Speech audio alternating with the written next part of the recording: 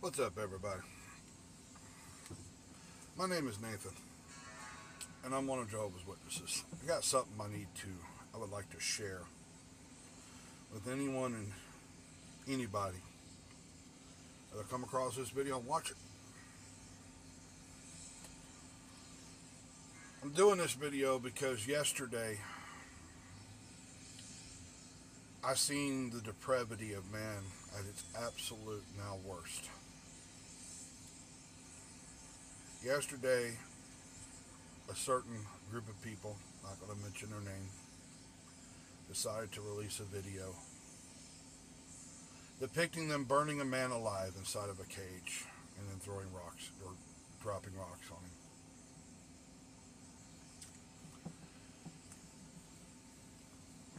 The brutality of man is now getting to become like it was in the days of Noah.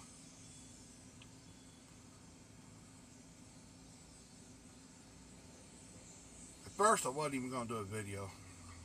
I was very bothered by it, but I figured it'd be best just to stay out of it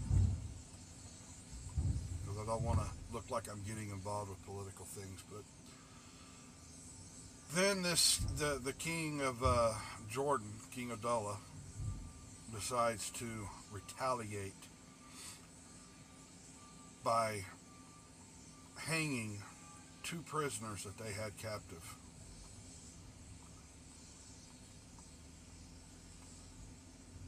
I don't care about their religion. I don't care about their race. I don't care about what they're accused of. What I care about is that I think for the first time in modern history that a government just legally murdered, so blatantly legally murdered two people as a revenge killing for what was done to one of their own.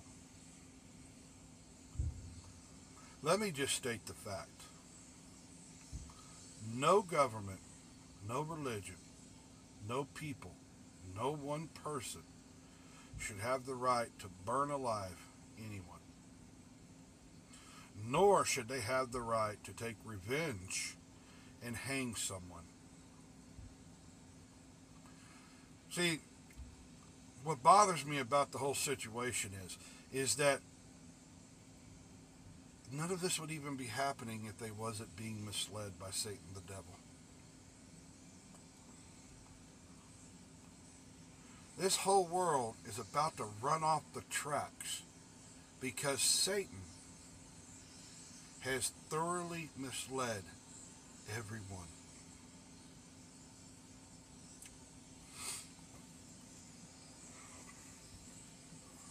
I'm going to read some quick scriptures real quick.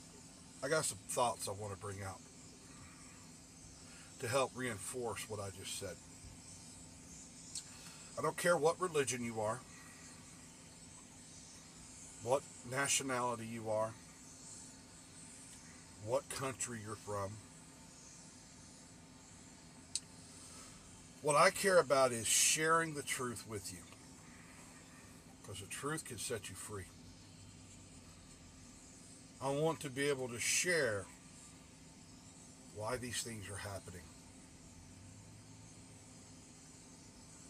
I want you to keep an open mind, and I want you to be willing to look at what you think you know and what you think what you think you know from history and what you've been taught by whatever religion you're in.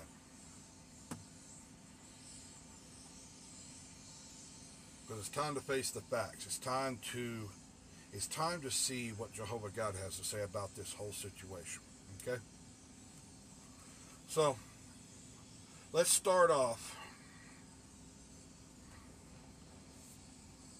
Let's start off by going to Luke chapter 4. And we're going to read verses 5 through 6.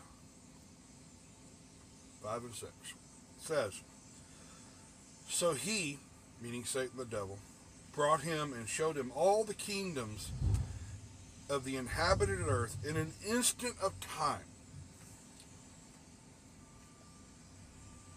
Then the devil said to him, I will give you all this authority and their glory, because it has been handed over to me, and I give it to whomever I wish. All the kingdoms of the earth, their glory, their majesty, their riches, from the dawn of time till God's kingdom gets here. Everything in between there. Satan showed Jesus and offered him, and went as far as to say that they were handed to me, and I can give them to whoever I wish. Okay?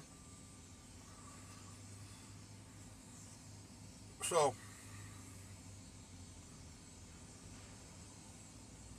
let's let the Bible speak on that some more. Turn your Bibles to Revelations chapter 13. Okay? It says, starting verse 1, it says, And it stood still on the sand of the sea, and I saw a wild beast ascending out of the sea, with 10 horns and 7 heads, and on its horns 10 diadems, but on its heads blasphemous names. Now the wild beast that I saw was like a leopard, but its feet were like those of a bear, and its mouth like a lion's mouth. And the dragon gave to the beast its power and its throne and its great authority.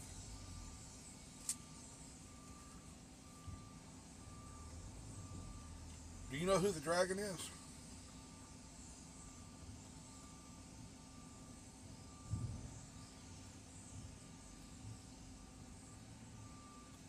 Do you know who? All right. Well, back up one chapter to chapter 12, verse 9.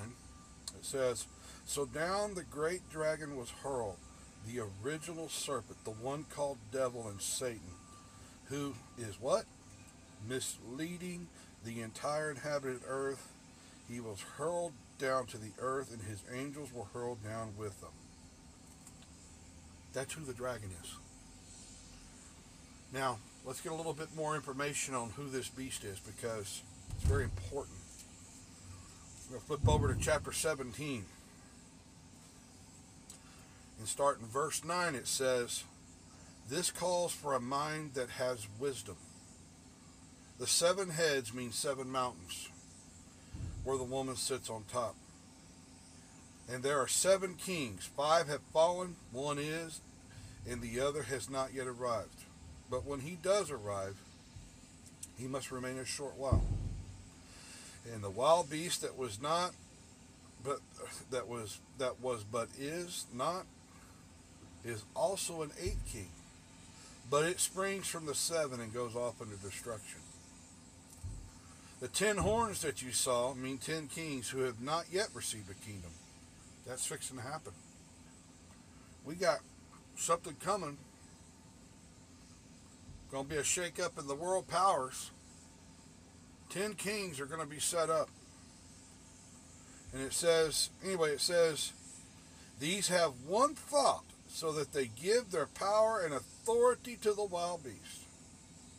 These will battle with the Lamb, but because he is Lord of lords and King of kings, the Lamb will conquer them. Also those with him who are called the chosen and faithful who do so. So as we see here,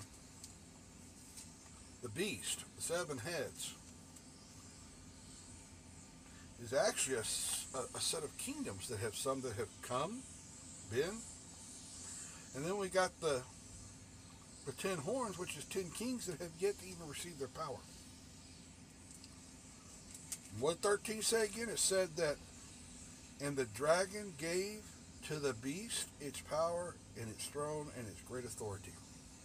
So, we've established something here. Very thoroughly, we've established that Satan has the ability to set up kings and take down kings right now in this system. And so, he controls these governments, no matter what country you're in. No matter if you're in America that thinks that their country was founded on belief in God, no matter if you're in the UK, Britain, Germany, Australia, Austria, the Ukraine, it does not matter where you're at. Your government is Satan's government. They do Satan's will. The corruption is obvious.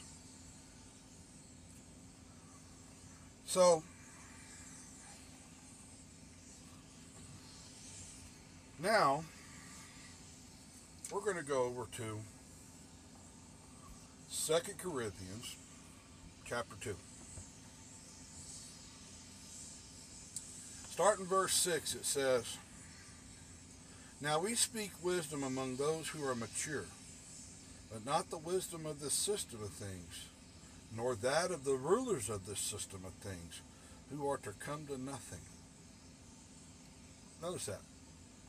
Paul says that the rulers of this system of things are to come to nothing.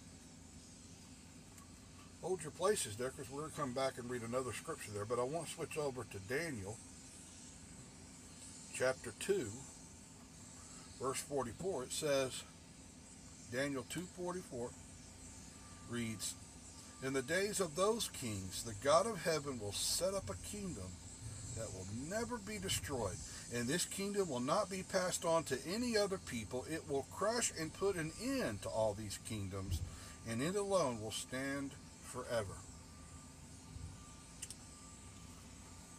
So, where Paul says that these rulers will be brought to nothing is because book of Daniel 2:44 says that God's kingdom is going to crush those kings.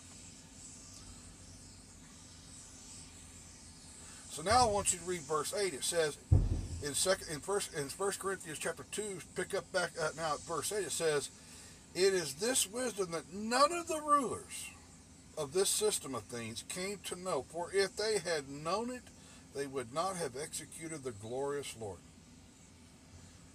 Verse 9 says, "But just as it is written, the eye has not seen, and the ear has not heard, nor have there been conceived in the heart of man the things that God has prepared for those who love him." So, again, Paul points out that these governments very clearly have not heard God's word. They do not know God's word. For if they had, they would not have executed Jesus Christ. Okay? So, now, let's go over to Ephesians chapter 6. Ephesians chapter 6, and we're going to read verse 12. It says, "Because we have a struggle not against blood and flesh, but against the governments, against the authorities, against the world rulers of this darkness, against the wicked spirit forces in the heavenly places." Our fight is not between us, meaning you and me, whatever nationality or whatever you are, wherever you live at. We're not enemies. But the people that control our lands, the governments that are not God's kingdom, they are the enemy. Now, let's set the record straight. They are the enemy. But as true followers of Christ and worshipers of Jehovah God, we do not raise our hand against fellow man. We do not lift up sword to strike our fellow man. Which means we don't pick up M16s or AK-47s or RPG rocket launchers or whatever else Satan has devised to kill. He has made an art of killing over the years. We don't use those weapons. No. Our weapons are not those weapons, but our weapons are weapons of the Spirit. You can actually read in verse 13, it says, "For this reason take up the complete suit of armor from God, so that you may be able to resist the wicked day, and after you have accomplished everything, to stand firm." Okay? Our weapons are weapons of spirit. Our weapon, really, Our number one weapon is this right here, the Bible. This right here can change the heart of even the most crooked man if he is willing to listen.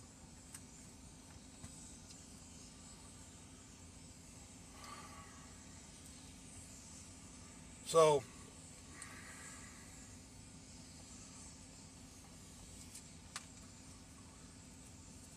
let's touch on one more scripture. That's in the book of Psalms, chapter 2.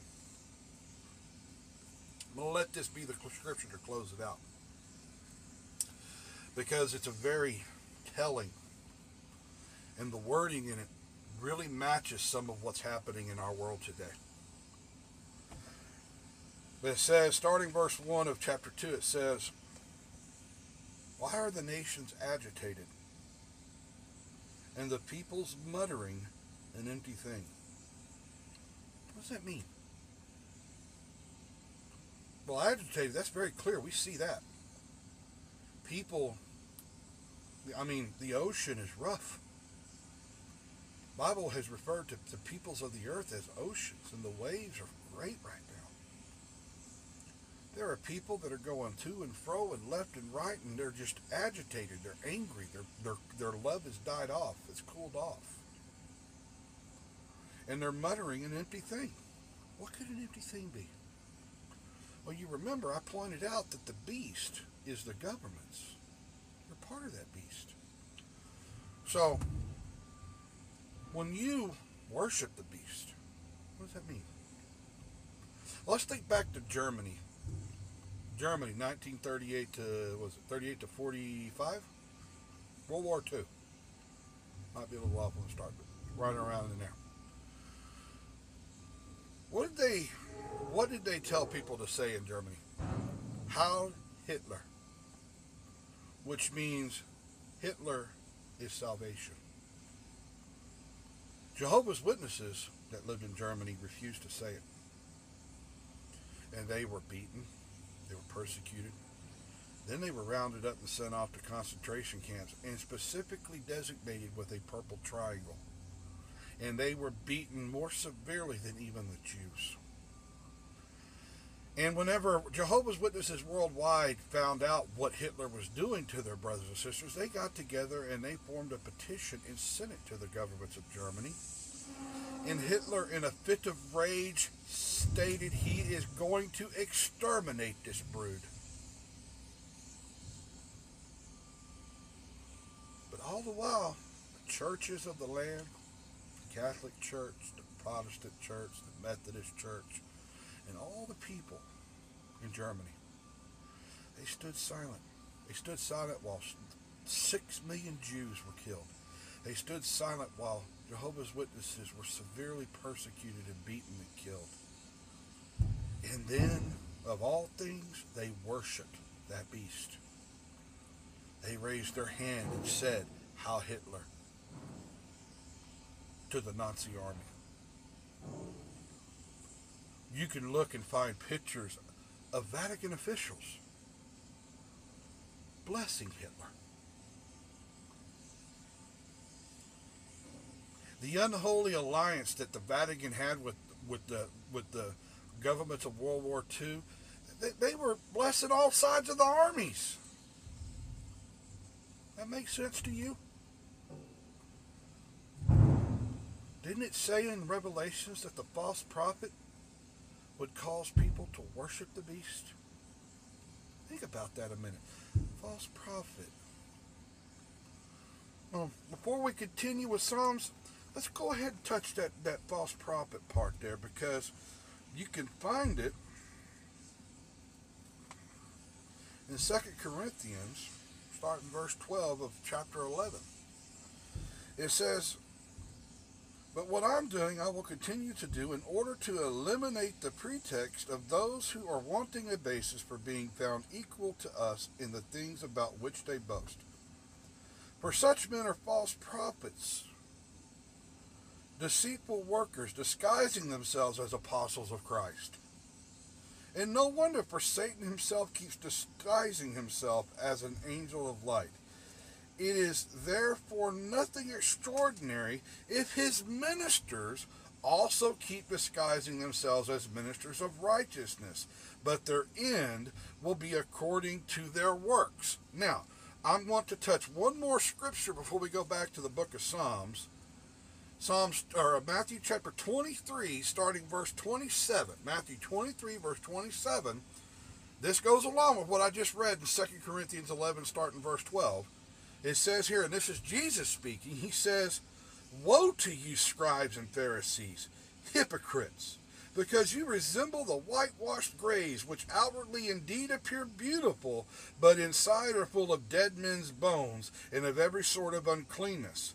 In the same way, on the outside you appear righteous to men, but inside you are full of hypocrisy and lawlessness."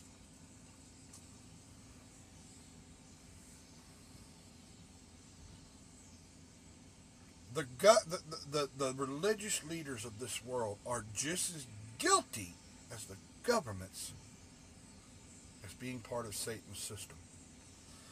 Because just as Satan sets up kings and kingdoms,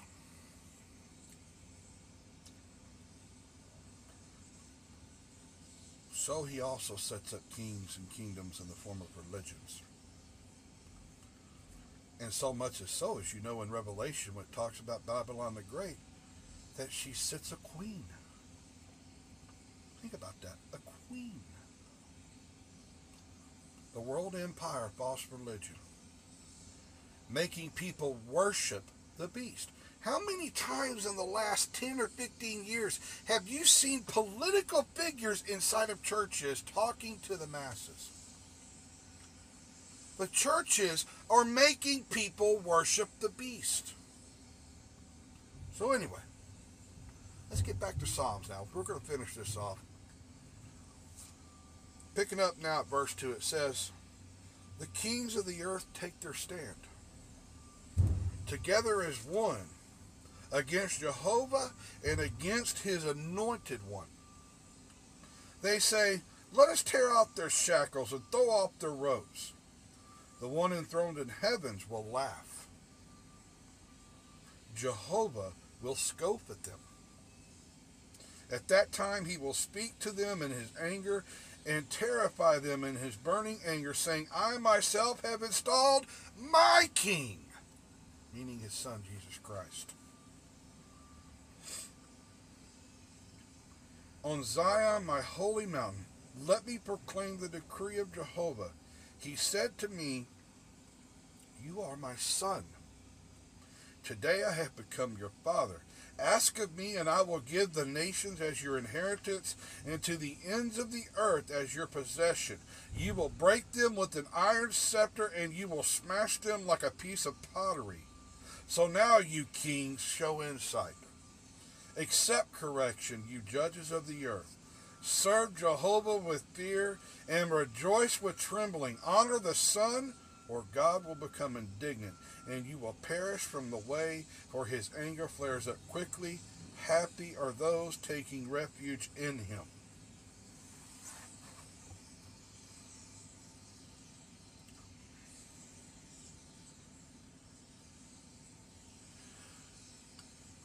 I've showed you a very clear case that the kings of the earth, the governments, are not God's kingdom. That they're instilled by Satan. They are controlled by Satan. They are set up and taken down by Satan.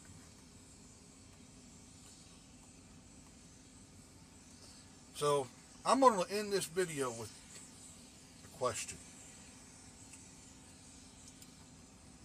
A question that if many people on the earth will ask themselves, if they would actually listen to the words of God, they could save themselves not only from suffering and hardship, but they could actually save themselves from this system of things. With what I've just showed you concerning the governments of this world and their political systems and their armies, should you vote for them? Should you go out and fight for them in their armies? Should you go out and rally people to vote for them? Should you even support them with a thought? Or should you only trust and want and pray for and beg for one kingdom, God's kingdom?